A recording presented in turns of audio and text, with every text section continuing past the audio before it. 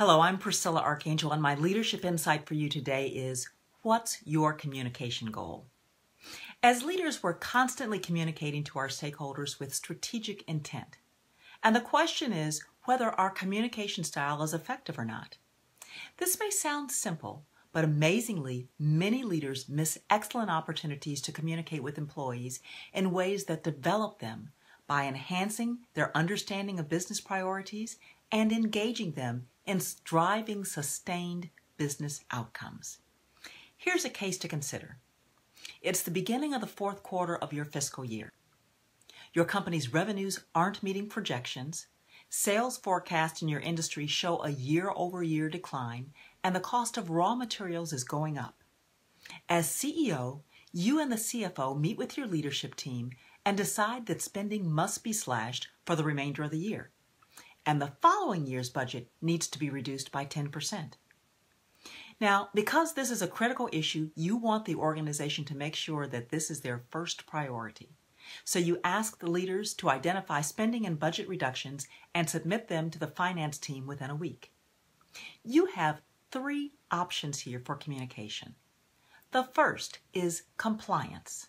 It's a common approach to communicating this all too frequent business ritual to provide information and expect compliance. You give the team direction on what they need to do, and they submit the required information. It's a transactional process, and there's no buy-in to the decisions. You may achieve your goal, but with no lasting impact. The second option is comprehension. It's a better approach to explain the business financials to the organization, help them to understand the cost drivers, the industry trends, the allocation of resources. You provide insight into how you and the leadership team arrived at your decisions and the plans that are being put in place. Now, managers and employees are better equipped to make thoughtful decisions about where to identify spending and budget reductions.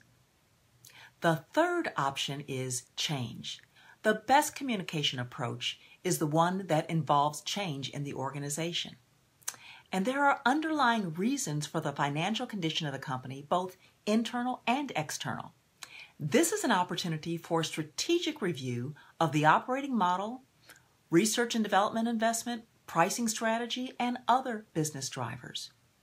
Employees should understand how their work impacts the bottom line and regularly engage in reviews to improve effectiveness.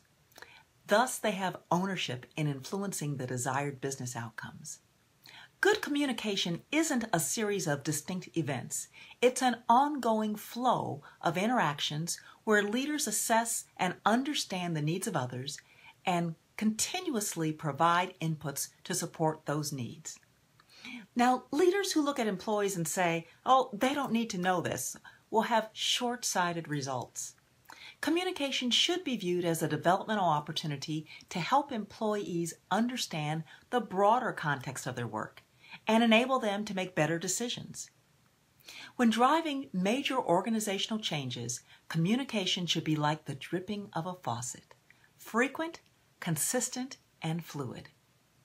Employees who frequently hear from their leaders will feel more connected and aware of initiatives and decisions. Employees who consistently hear from their leaders learn to trust the process and the quality of information provided.